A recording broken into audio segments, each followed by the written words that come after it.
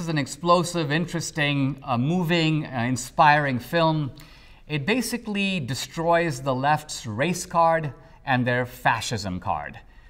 Trump is a racist. Trump is a fascist. The Republicans are the party of racism. All of this nonsense has been with us since the election. It's about time to confront it head on, and that's what this movie does with amazing historical recreations, with an analysis and revelations about the present. Now, it's really important that you see this movie opening weekend.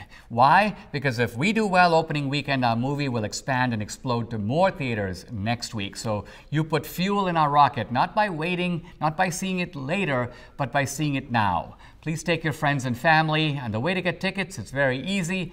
Tickets.deathofanationmovie.com. Tickets.deathofanationmovie.com.